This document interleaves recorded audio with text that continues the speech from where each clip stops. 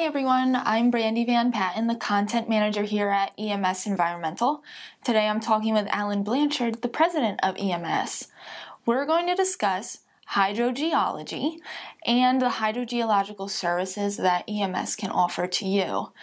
So first things first, Alan, can you explain what hydrogeology is? Sure. Hydrogeology is basically how water flows through soil and rock under the ground. Think of soil as a jar of marbles. We can pour water into that jar of marbles. The spaces between the marbles is where the water is going to go. That level of the water, we call that the water table. Below, where the pore spaces between the marbles are filled with water, that's the saturated zone. Above the water table, where the pore spaces between the marbles are not filled, that's the unsaturated zone. Now, if in real life, when you put a well in below the saturated zone, if you can get water out of it, we call that an aquifer. Of course, in real life, it's never as simple as the jar of marbles, because the sand grains are not as round. They're all different sizes. Some are flat, some are angular, some are rounded. So water might flow downhill, but it also flows along the path of least resistance. So it can get very complicated. Sometimes you'll get tiny flat grains of clay. We call that a confining layer where water can't pass through. So it can take all different kinds of channels to get where it's going. Now let's make it more complicated, because most of the wells are actually in bedrock. Well, there are no pore spaces between the grains in bedrock. There, water occurs in fractures, or in faults, or between bedding planes, or just cracks in the rock.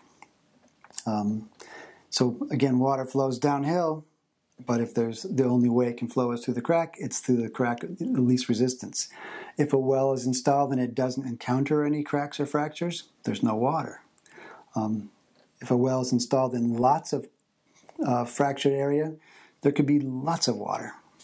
All right, now that you have schooled us all on hydrogeology, can you give us an example of when EMS has encountered a hydrogeological issue on a property? Sure. We had a project where it was an RV dealership, and they had an underground storage tank for gasoline, and it leaked. It was in a fairly rural area, so everybody's on water wells. Down gradient was on a pretty significant hill. Nobody was impacted.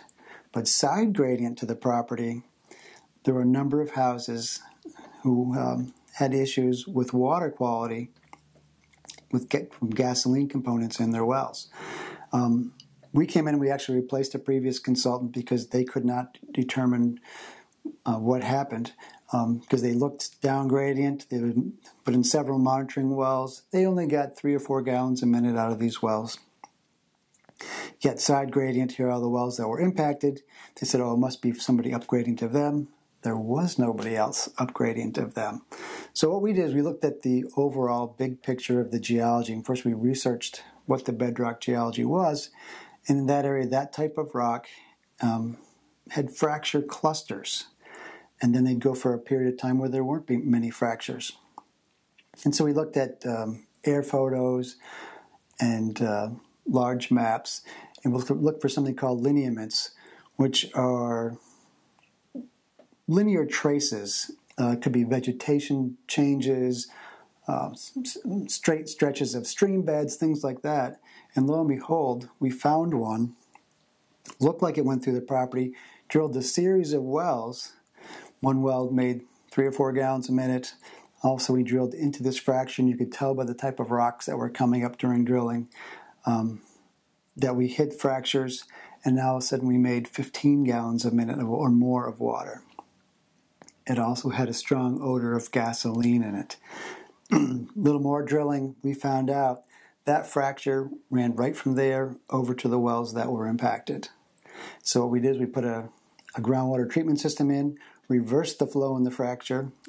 We also dug out the source area so that the soil didn't continue to have rainwater leach through into these fractures, and actually cleaned it up. Wow. Well, Now that we've all learned a little bit about hydrogeology from Alan, if our hydrogeological services sound like something you may need on your property, please feel free to give us a call and you can talk to one of our professionals today. Thank you for watching.